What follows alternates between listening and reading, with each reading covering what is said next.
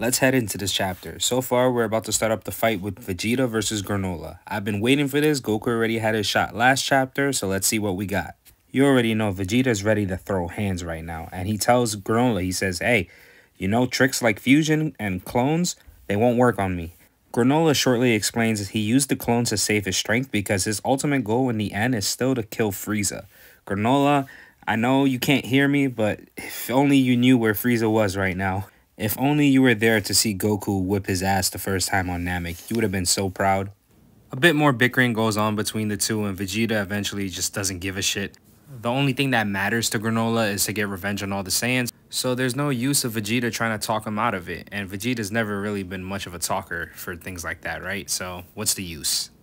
And thus Vegeta powers up in his Super Saiyan form. And Vegeta's still at it with these little jabs at Granola and his people. He says, prepare to perish along with your people's history. You already know if Vegeta was on console, was playing some COD in 2K, he'd be the first motherfucker to talk shit before a game even starts. Now let's see if you can back your shit up right now, Vegeta. Hands go to the ground and Vegeta begins his attack. Explosions begin to detonate right in front of Granola, but Granola seems unfazed. And that he is. Vegeta didn't get a single scratch on him. Your destructive power is lacking, so you make up for it with quantity, says Granola. Let me illustrate the gulf between us. And he takes this big-ass rock and just pulls it with Vegeta towards him, and he hits Vegeta with one of those classic punches to the stomach in anime. The ones where you can't help but just cough. But luckily for Vegeta, it's not one of those with the blood coming out. So Vegeta is fazed by it, but realizes how close he is to Granola and takes this opportunity to use another energy blast in front of Granola's face, point blank range. But he isn't quick enough, for Granola is just a little bit faster than he is. Then begins a nice little fight sequence over the water. Don't you guys love it in Dragon Ball where they start fighting over the water? There's something so pleasing about it. I can't believe my eyes here, but Granola actually has the upper hand. With that, I'm not so much surprised. What I am surprised about is it looks like he's hunting Vegeta at this point. Vegeta is just running away, trying to make sure he doesn't get hit by anything. And one of the cooler things I've seen from Granola so far, he positions his hands like it's a bow and gets ready and starts aiming, looking for Vegeta. He's trying to scout him in the water, find him. And it just works for his character, man. And he blasts that one energy beam, and Vegeta has to fucking hold on to it to stop it from exploding and causing damage. But he handles it and gets launched right out of the water. They're right back on land. Granola continues to start talking his shit. Granola says, no matter how powerful you are, I remain the strongest in the universe. The struggle is pointless. If this was early Dragon Ball Z Vegeta, you would have had to kill Vegeta to get him to admit that you're stronger than he is. Which is why Vegeta is still one of my favorite character developments when it comes to Super. He says afterwards, I admit it, at the moment your strength and technique surpasses my own, but I'm still gonna win. You already know Vegeta got something up his sleeve. I'm not gonna lie to you and pretend that I haven't. I have seen the new images of Vegeta's new form, and I know that it's called Ultra Ego. I'm just curious now if he's gonna use it by the end of this chapter, and I have no idea what Ultra Ego does, so I'm about to find out. In a distance from the current fight, we cut right back to Goku, and he is in terrible pain. Right around the heart area, you can see the damage that he took from Granola. Where's Granola, Goku wonders as he looks up to the sky and sees his question answered. Vegeta is still holding on surprisingly, and at this moment I start thinking, what is Vegeta gonna possibly do to get inside Granola's head?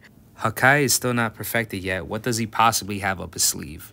More careless beam starts heading towards Vegeta from Granola, and so Granola misses Vegeta and hits some of the last remains of the city that he grew up in, the same city that the Saiyans ended up destroying. Remember how I was just talking about getting inside Granola's head? Well, that's exactly what Vegeta starts trying to do. He says, you're fine blowing up what's left of the city full of all those precious memories? This next part gave me chills. So Granola ends up hitting Vegeta and getting a really good shot on Vegeta right in his stomach. Blood is coming out and everything. Vegeta is almost out. Until he makes a good point that I've been thinking about for a little bit. While it may look like he's about to go down, he begins to laugh a little bit. What fun. This feeling, it's been ages.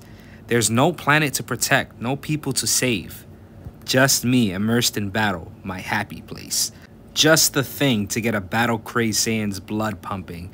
And for a second, I look at this panel and I'm thinking, did we just go back to DBZ Vegeta? The cold, ruthless killer Vegeta? Because it looks exactly like that. I'm looking at him and I'm like, oh no, this can't be any good. Granola, I know you're the strongest, but you may be in some trouble right now. We're not on Earth right now. We're not on a planet that Vegeta has any reason to protect and care about. So Vegeta is free to be an absolute fucking demon on the battlefield. And that's what he exactly becomes. He starts powering up. Goku notices. Vegeta's energy has just changed. It feels like the God energy to Goku, but it's not just the same old God energy that they've been using. Nah, it feels a little bit more special.